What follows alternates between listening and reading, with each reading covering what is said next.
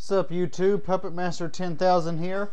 Want to make a video for you and show you how to get the NES emulator, the regular Nintendo emulator.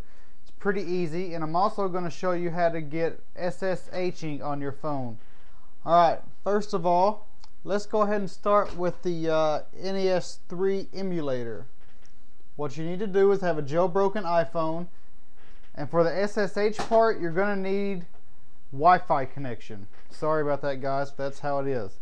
Alright, for the NES emulator, you're going to need to add a source. So go to Manage in Cydia, go to Sources,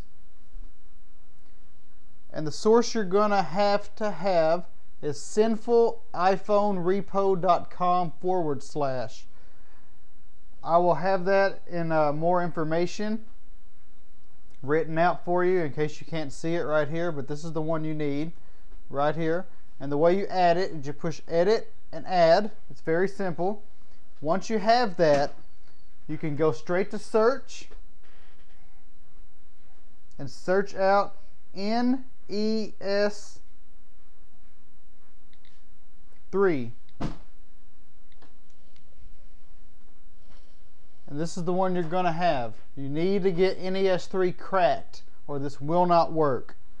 So download this, and once you get this downloaded, I want you to get a couple more things in Cydia before we close out of it. I want you to search after that SSH. Not J, H. Alright, this is what you're going to need to download for SSH. Automatic SSH, Open SSH, and Toggle SSH. This one down here. Once you get those, you're set. You can get out of Cydia, respring your device. If you don't know what that is, hold the power button down, power your device totally down, and then power it back up. After you do that, you'll have this little fella right here, the Toggle SSH icon. Go ahead and click it. This is just for SSH and enable. Alright. And then go over again and you'll have this, or it'll be in your next spot, whichever one, your next empty spot. NES, the little mushroom. Click it and it already comes, guys, with 2 preloaded games on it, Super Mario Brothers and Mike Tyson's Punch-Out, and they do work.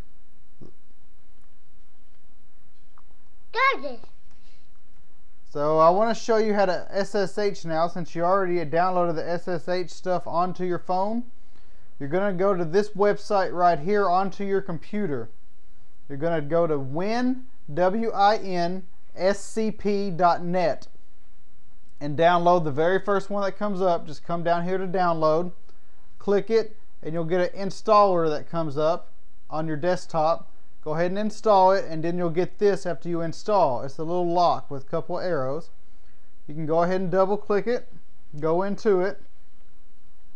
You're going to go to new, and right here where it says host name, you're going to put your Wi-Fi address in it, your IP address.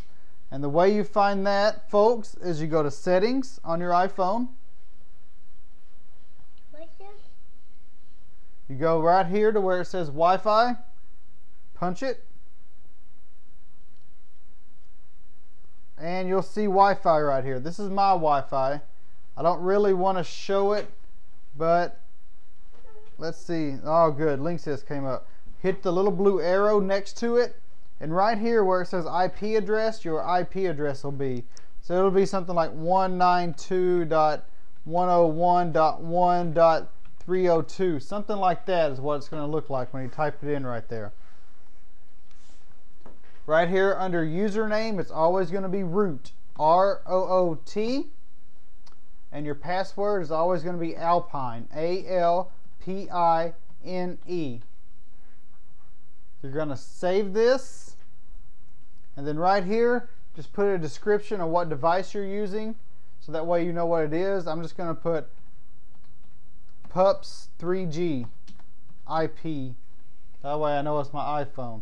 I'll save my password so I don't have to type it in every time and push OK.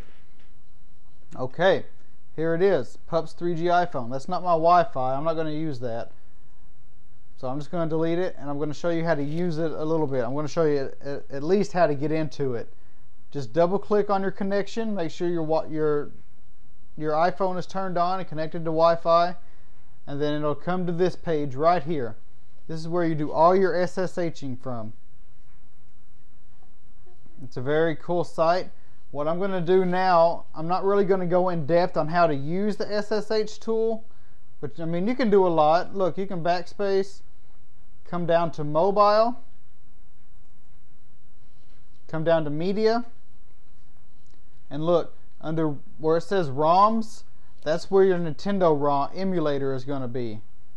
Double click it, and here it is, NES. And you can double click it again, and it'll show you what games you have in it. Later on today or tomorrow, I'm going to make another video and have a couple of links in the description to show you where you can actually get the ROMs at and download them to your desktop, and then I'll show you exactly how to SSH them into your phone. But for now, that's all I've got for you guys. This is Puppet Master 10,000. Remember, rate, comment, subscribe, and I'll catch you later.